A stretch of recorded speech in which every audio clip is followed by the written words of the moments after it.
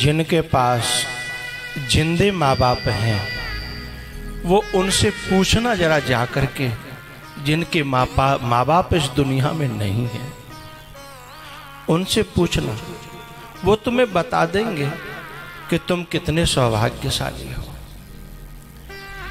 क्योंकि पानी जब घर में नहीं होता तो एक एक बूंद की बड़ी कीमत होती है, और दुनिया में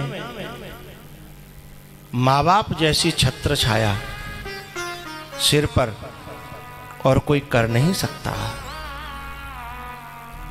इसलिए वो औलाद के नाम पर कलंक है, धब्बा है, जो अपने माँ बाप को कोई न कोई बहाना लेकर के, अरे भैया बुढ़ापे में तू भी पागल होगा, ये कह करके, अरे वो तो बाबर है, ऐसी है कि हमारी माँ के तो दिमाग हो ना, हमारे बाप के तो दिमाग ना, जब बुढ़ापा आवेगा ना तो दिमाग तो में नहीं होगा, लेकिन उनके अंदर तेरे प्रति कितना प्रेम है जाए तो देख, तेरे प्रति कितना लगाव है, हैं? उसे तो देख, दिमाग की तुझे जरूरत क्या है, हैं? अपने लगाव को तो कोई देखे।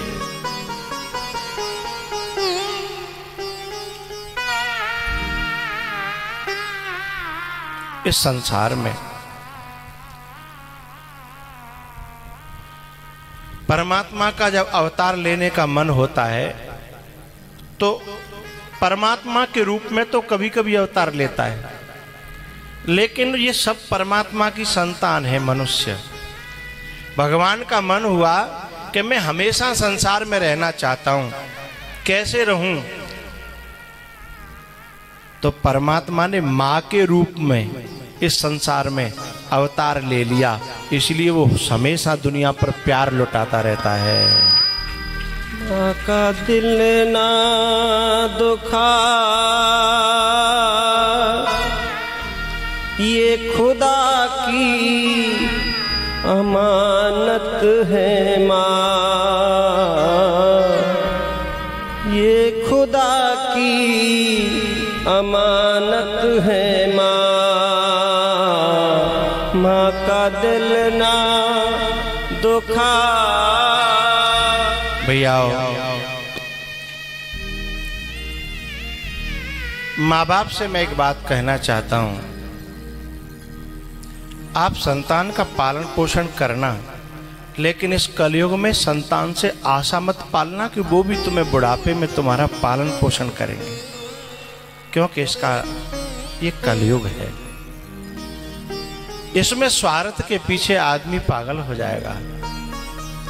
इसलिए यदि तुम्हें बुढ़ापे में सेवा करानी है तो बचपन से ही ठाकुर जी की सेवा करते रहना, यदि जरूरत पड़ी तो औलाद भले ही सेवा करे या न करे, पर ठाकुर जी अपने बदले को चुकाने वाला है। वो किसी न किसी रूप में वो सेवा करने आता है। इसलिए इस एक संतान के साथ साथ में एक संग में ठाकुर जी की सेवा जोड़ लेना है। अभी जैसे दो ठाकुर जी मेरे पास रखे हैं, अब ये जिनके यहाँ रहते होंगे वो अपने घर को भी चलाती होंगी और इनको भी सेवा करती होंगी, तो ये सेवा उनके काम आएगी। औलाद की सेवा जरूरी नहीं है, मैं ये तो नहीं कहता कि बिल्कुल नहीं आएगी, लेकिन जरूरी नहीं है औलाद सेवा करे न करे, बदलो चुकावे न चुकावे, लेकिन भगवान किसी का बदला करके प्रदान करता है अनंत गुना। द्रौपदी के जब चीर खिंच रहा था तो भगवान ने चीर बढ़ाया, कितना बढ़ाया? 100-200 मीटर ना, 500 मीटर ना, अनंत गुना। द्रौपदी ने बाद में भगवान से कहा, तुमने आज मेरी लाज बचा ली। तब भगवान ने द्रौपदी से कहा, मैंने कुछ नहीं दिया, तेने कबहू बोयो, तेने कबहू बोयो, बोई मैंने तो वापस दे दो, मैंने अपनी ओर से कबहू कछु ना दिया। एक बार की बात है, भगवान श्री कृष्ण कि उंगली पे जो चक्र धारण करते थे, तो एक दिन अचानक ऐसी कोई बात बनी कि उंगली कट गई। अब सब लोग भागे कि क्या लाएं क्या लाएं क्या लाएं, लेकिन बहुत महंगी साड़ी जो द्रौपदी ने पहन रखी थी, एक सेकंड में बिना देर किए और ऐसे चीर करके और उंगली पर बांधी। भगवान ने कहा, द्रौपदी तुझे याद है वो जिस दिन तूने मेरी उंगली में साड़ी बांधी थी? उसी का आज बदला मैंने चुकाया है। मैंने अपनी ओर से तो कुछ कर ही नहीं पाया, वो बदला इतना बड़ा है भगवान का। इसलिए साथ में ठाकुर जी की सेवा रखना, संत सेवा रखना, सदगुरु की सेवा रखना, बच्चों का तो पालन पोषण करके और ये समझ करके कि हाँ ठीक है मेरा कर्तव्य है, मैंने पैदा करे हैं कर्तव्य, इसलिए उनसे ये आशा मत पाल लेना इनको तो खिलाया पिलाया दिया हुआ जरूरी नहीं है लौट करके वापस आएगा, लेकिन ठाकुर जी को, संत को, सदगुरु को एक दाना भी तुमने दिया होगा, उसका चीर की तरह, द्रौपदी के चीर की तरह 100 गुना 200 गुना नहीं, अनंत गुना होकर के हमारे जीवन में जरूर वापस आएगा।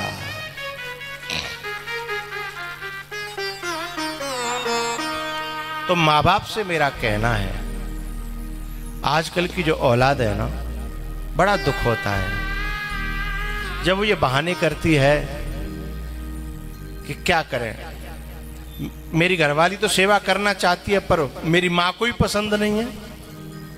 कहीं ना कहीं तुम दुराव कर रहे हो, कहीं ना कहीं तुम्हारी घरवाली गड़बड़ी कर रही है। और मैं उन बहुओं से भी कहना चाहता हूं, जो बहुएं आकर के माँ बेटे को दूर करने की कोशिश करती है, कान में लगी रहती है ना, न्यारे होनो है, न्यारे होनो है। एक बेटा माँ के कलेजे का टुकड़ा होता है, और उस कलेजे के टुकड़े को आज यदि तू बहू बन करके आई हो दूर करेगी, तो कल तेरे भी कलेजे का टुकड़ा आएगा और उसको भी कोई न कोई तुमसे दूर कर देगा। क्योंकि साईं के दरबार में बदले कहूं न जाए। तो माँ से बेटा को दूर करना, बेटा को माँ से दूर करना, इससे बड़ा इस धरती पर कोई अपराध नहीं है, हैं? और बहू बन करके वो तो भूल जाती है कि वो भी कभी माँ बनेगी, वो भी कभी सास बनेगी। इसलिए बहू को उनके माँ बाप की गलतियां गिना करके दूर करने की कोशिश न करे, तो उनके माँ बाप की गलतियों को भुला करके उनकी सेवा में खुद भी और अपने पति को भी उनके माँ बाप की सेवा में लगाना चाहिए। ऐसा बहू का कर्तव्य होना चाहिए। वह बहू अपने जीवन में कभी दुखी नहीं रहेगी, और आते ही बस मैं मेरा करने लगी, तू तेरा करने लगी, हैं? तो कुछ दिन ठीक है, हो सकता है तुम कुछ सुख भोग लोगे, लेकिन इसका परिणाम ज्यादा अच्छा आने वाला नहीं है, इसका परिणाम गलत आएगा। बहुत से बेटा होते हैं छुप छुप करके माँ बाप से मिलने आते हैं। इतनी पाबंदी होती है घरवाली की, वो घरवाली है कि डाहिन है, उसे घरवाली कहना भी दोष है। क्योंकि जो बेटा अपनी माँ से छुप करके मिलने जाए, ऐसी पाबंदी लगाने वाली कोई माँ तो हो नहीं सकती, कोई नारी नहीं हो सकती, कोई बेटी नहीं हो सकती, कोई बेटी या बहू के रूप में डाहिन हो सकती है। अरे माँ से और बेटा से मिलने में पाबंदियां, इससे बड़ा अपराध क्या होगा। कुछ नारियां तो ऐसी होती हैं कि अपने पति के हाथ में ज्यादा तनख्वाह आवेगी, बाद ना कड़ी पाबंदी होगी कि जो माँ बाप के पास चले और नहीं जावे, कहूँ यहाँ की तनख्वाह वहां, जब कि ये तनख्वाह लेके आयो जा पढ़ाई ते, वो पढ़ाई तेने पढ़ाई का है, वो पढ़ाई तो माँ बाप नहीं पढ़ाई ना। जा शरीर ते जे तनख्वाह लेके आ रहे हो का, जा शरीर तू लेके आई का है, वो तो माँ बाप को ही दयो भय है ना। जो बुद्धि से वो कमा रहा है, ये बुद्धि तो माँ बाप ने खवाए के प्याए के, घी दूध माँ बाप ने खुद अपना पेट काट के हैं, स्वयं खुर्री खाई, रूखी खाई, लेकिन बालक पढ़े रहे, जाने के दिमाग की जरूरत है। ज्यादा दिमाग की जरूरत है। इसलिए आज भी माताएं जिनका बच्चा कहीं नौकरी में लग जाए तो नेक नेक दूध एरोगो बहू में ते बच्चा बचा के घी कर लेंगी और भाई नौकरी भेज देंगी है। बेचारा ट्रेनिंग कर रहा है भाई घी की जरूरत। अब हम में ते का होगा, अब हम का हर हाँ के रहे, माँ बाप के शब्द होते हैं, अब हम खा के का करेंगे हैं। अब बा घी दूध है खाए के बेटा कमाए के लावे और बाकी चौकीदारी करती है उसकी घरवाली हैं। अब जाते बड़ो अपराध जा धरती पे का होगा बताओ। यही तो कलयुग है, यही कलयुग की पहचान है। नहीं बहू को तो कहना चाहिए अरे तुम्हारे माँ बाप हैं, मैं तो तुम्हारे सहारे रहूंगी तो भूखी तो मर ना रही हैं। लेकिन तुम माँ बाप को दोगे और माँ बाप को जोर जार के कौन को देंगे। माँ बाप भी जोरा जारी करेंगे गड्ढे करेंगे तो किसको देंगे हैं। वो लौट के हमको ही आने वाला है। लेकिन माँ बाप की आत्मा थोड़ी सी खुश होंगी, सिराएंगी कि औलाद अभी हमको भी देती है। बहुत सी औलाद तो ऐसी होती हैं, शहर में चले गए, माँ बाप गांव में रहते हैं और वहीं से फोन करते रहेंगे कि फलाने डॉक्टर को बुला देना, फलानी पड़ोसी को बताएंगे भैया ने कि हमारे माँ बाप पे देखत रही हो हैं।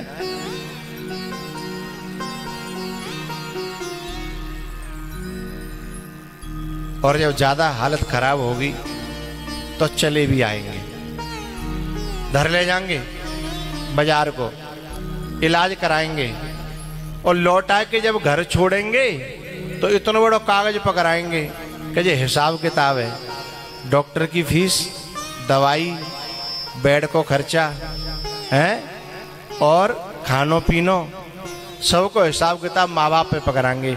अरे जाए माँ बाप पे पकड़ावी क्या जरूरत है भाई हैं। माँ बाप ने तेरी दवाई कराई, कोई पर्चा पकड़ायो आज तक।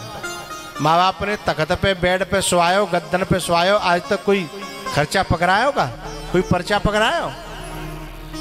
थोड़ा सा भी खर्चा हो जाए तो लोग पर्चा पकड़ाते हैं, लेकिन माँ बाप फिर भी कुछ नहीं कहते। कोई बात नहीं बेटा, इतना ही बहुत है कि तू मुझे दिखा लायो हैं, तेने मेरी दवाई करा दी, इतना ही बहुत है, मैं तो जईते खुश हूँ हैं। लेकिन यदि वह माँ की जगह पे कोई हो और दूसरा तो बात एक प्रश्न करे कि तेन तो जी 4 गोली खवाए नहीं और मैंने तो तू इतना बड़ा गोली खवाए कहीं करो हैं। तेने मुझे 4 दिन बेड को खर्चा मांग रहा हॉस्पिटल को और तेने तो पूरी जिंदगी मैं नहीं स्वायो तू। तो भैया बहुओं से, माँ बाप से और बेटा से मैंने कुछ निवेदन किए हैं अपनी बातों के हिसाब से, और जिसकी समझ में आ जाएंगे उसका जीवन चमक जाएगा। और भैया नहीं समझ में आए तो बात मानो न मानो खुशी आपकी, बात मानो न मानो खुशी आपकी। हम मुसाफिर हैं, हम मुसाफिर हैं, एक दिन तो रम जाएंगे। संत की बात पर जो भी चल जाए, संत की बात पर जो भी चल जाएंगे, वो अमर नाम, वो अमर नाम दुनिया में कर जाएंगे। बात मानो न मानो खुशी आपकी, बात मानो न मानो खुशी आपकी।